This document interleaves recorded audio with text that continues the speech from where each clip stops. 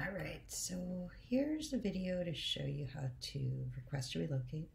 So I'm logged in here as a fake client with a fake name, Christy Sims. I go here to relocations. And then here, it tells me this account is set up as a renter. We don't have a way that you could, request to relocate because it doesn't seem like you have a setup. So with this, what we want to do is go to set up my relationship with a PHA. And then here, I'll enter a unit address. So this is the address where I'm currently living now. And then I go to search. All right, so it says here, this unit is assisted by GHA. So I'll click verify. And then here, it'll say, if you've received a relationship code in the past that has, automatically generated 6-digit code, you can enter it here. If not, you could just say, no, I did not receive this by email or postal mail.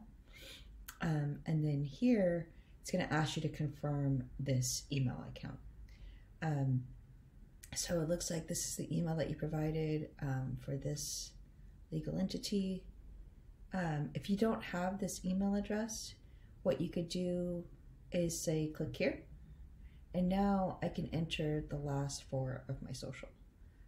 So for this one, I'll enter 1, 2, and then submit. Great. So now that relationship has been verified. And now you can request to relocate.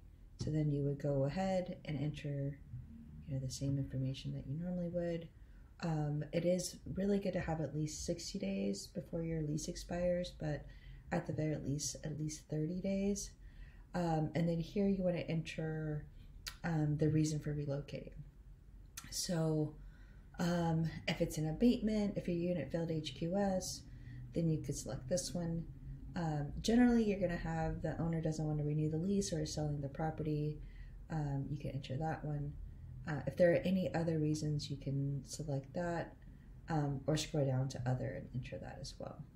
And then for here, if you're requesting to relocate to another jurisdiction, like if you're porting your voucher out, you can click yes here and then enter a different housing authority. And make sure that you find it from the list that's down here. So let's say you want to go to Chicago. You want to click the Chicago Housing Authority here. And then the email of that caseworker that you're reporting out to. So this message just lets you know that a PHA can't be written like that. It's sort of like a Google verified address where you want to make sure that you could select it from the drop down. And then if you're not porting out, just click no and click done. Oh, it looks like I already have one request to relocate that's in progress, so I can't do it again. So this will block you from that. So that just lets you know that you already have one in progress. All right, so I can just click cancel here. And I'll post this video so that you can see how to do it. Thanks.